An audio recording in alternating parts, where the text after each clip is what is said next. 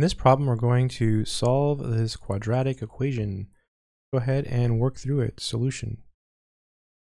So whenever you have a quadratic equation, what you want to do is set it equal to 0 and try to solve it.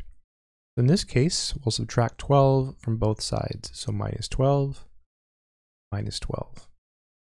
That leaves us with x squared plus x minus 12.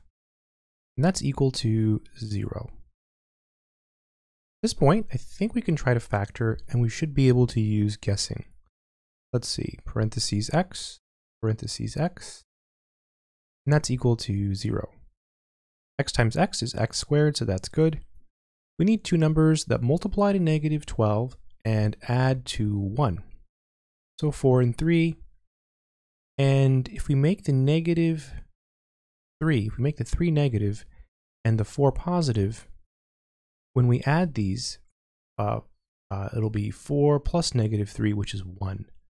That looks okay, and then 4 times negative 3 is negative 12. Because we have a product and it's equal to 0, we can set each factor equal to 0. So x plus 4 equals 0.